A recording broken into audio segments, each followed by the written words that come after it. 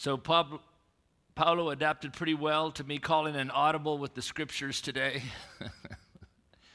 As I was working on this lesson, I just wasn't happy with the scripture that I had chosen 3 months ago to go with it. So I threw it out and put another one in there. That's why it said Daniel in your bulletin, but we actually read from Revelations 18. Well, this morning, no more diapers and bows refers to our concept of angels. And I say our, I should have done air quotes, but maybe I'm just talking about mine. Maybe you already have a healthy image of angels in your mind that isn't the little fat boy flying, with non-aerodynamic wings flying around with his little bow, kind of the Cupid crossover that we do even into Christianity. My example that I always use for sterile Protestantism, meaning, just dry as toast, Protestant understanding or kind of images is a particular chapel I had in England. It wasn't like this chapel or this church with beautiful stained glass and it's easy to picture heaven in the stained glass of this church, but in this church that we had in England, as radical as it was it just had two-tone glass. Most of the glass was this kind of blurry yellow, and it had, and I know I've got the colors wrong. Ask Linda later what the actual colors is, but kind of a pinky purple square or rectangle inside the rectangle of yellow, blurry stained glass. No images, no Bible verses, nothing. And the chapel originally didn't even have a cross on the wall, but somebody, I guess, since the chapel had been made over 100 and some years before, finally said, we ought to have a cross somewhere in the church. So a homemade cross had been attached to the wall.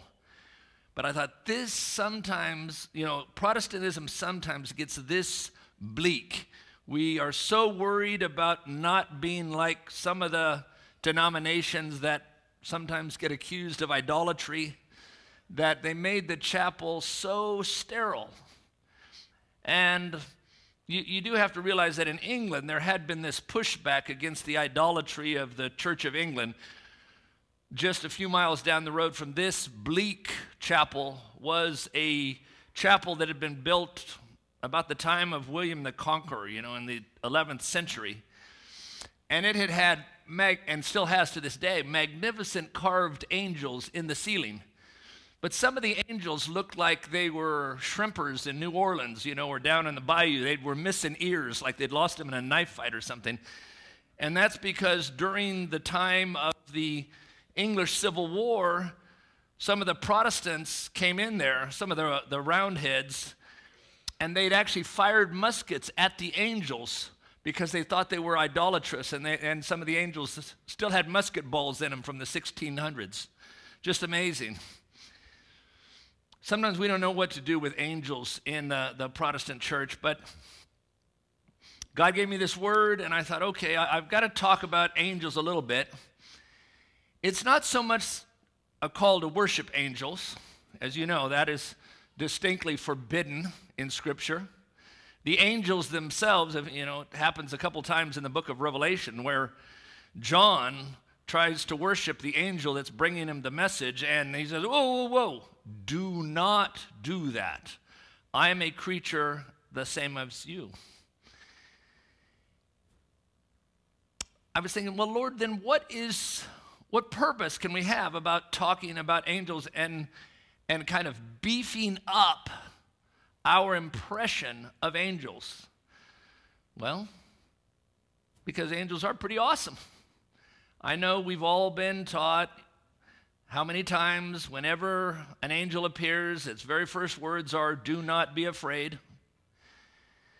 So clearly, people who encounter angels, the first reaction is fear. At least that's the scripture, the scriptural evidence on behalf of you bump into an angel, you're going to know it because you're going to be afraid. if they come in all their glory. But as I thought about this, I thought, yeah, I don't know that I have a high enough impression of angels. And how could I benefit from pumping up my impression of angels, getting that little diapers and bow kid out of my mind, and instead think about a God who is surrounded by not just, half a dozen angels, but that's part of the reason I put the original Daniel verse in there is our God is surrounded by 10,000 times 10,000 of these awesome creatures. And how awesome are these creatures?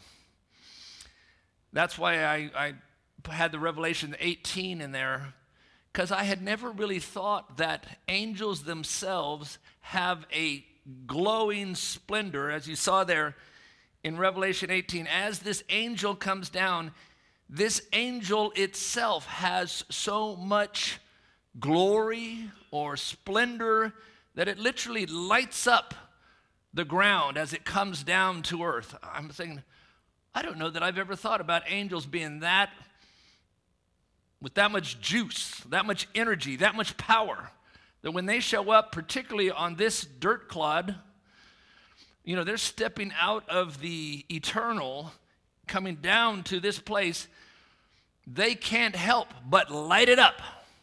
It's like they bring their own searchlight without even having a light. And I thought, I had not thought about that.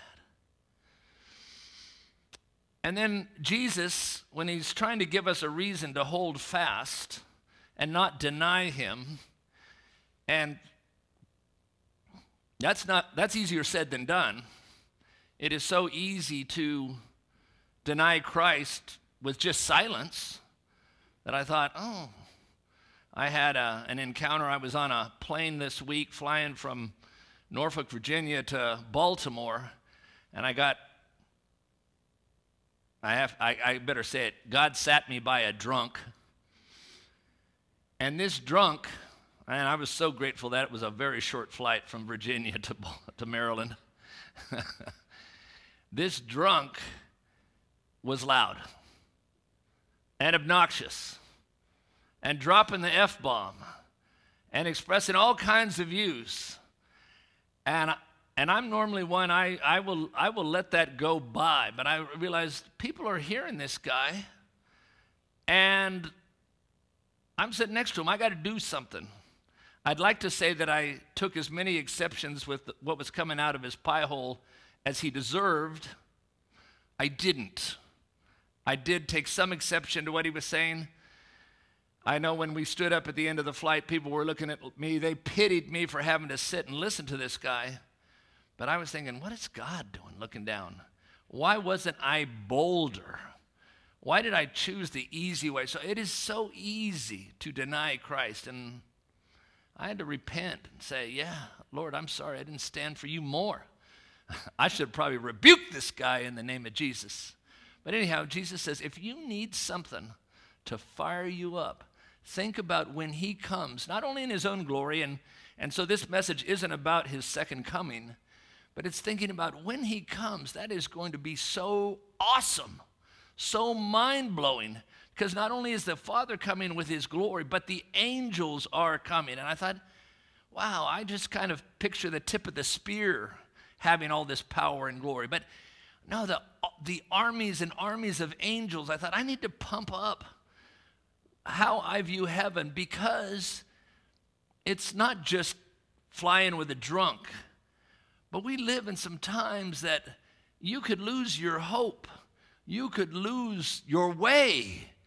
If you just think about, turn the newspaper, just bad news, bad news, bad news, at levels that I don't remember being this bad this many different ways. It's mind-boggling. You could cower. But I think if we turn our minds to the one who is our God, sits in the presence, he himself is not only so glorious, but he sits amongst 10,000 times 10,000, not little chubby guys with diapers and bows, but these amazingly awesome creatures that the most natural reaction is do not fear. But God's not afraid. But if his glory and their glory, it is so awesome. Think about that next time you just feel overwhelmed at the darkness of our times, at something that you're like, oh no, not again. This too. Lord, I already had so much to carry, and then this happened, and then this happened. You can imagine the bachelors, we kind of feel that way these days. Oh Lord, not this too.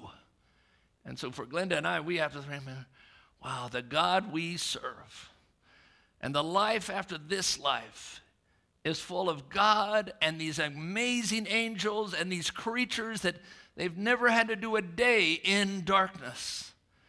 And that day is coming for us too. So we're so excited that we're going to be amongst these creatures, and they're not going to be little guys in diapers and little bows, but just awesome. Well, anyhow, I hope that's a hopeful word to you, because it is to me. Let us pray. So Lord, we realize that you are not intimidated by angels. You are the one that gives them the glory. You created them to be around your throne. You created your throne room to be so bright and full of light and splendor that you made the angels, and that you wait for the church, and that you're coming for the church with your angels. Let us live in hope, and let us not be afraid. We ask this in your mighty name, Jesus. Amen.